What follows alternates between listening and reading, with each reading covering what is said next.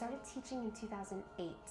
I'd been practicing it for 8 years at that point, and I was working at a studio, and I really loved just sharing it. I had been teaching it, to friends of mine, sort of telling them how great it was.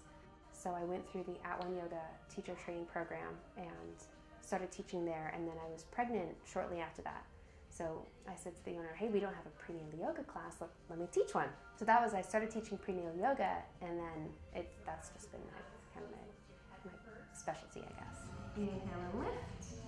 Transitioning into motherhood can be very overwhelming, and I feel like we're missing that element in our community these days. There's not a lot of support for new mothers, especially if they have to go back to work and if they're trying to breastfeed. And so the friendships that I see these women form in class that carry them through, the next child and the next, it's just amazing. And they come back and they have their second child all together, and that I think is the biggest difference between prenatal and regular yoga. Good. Open the eyes.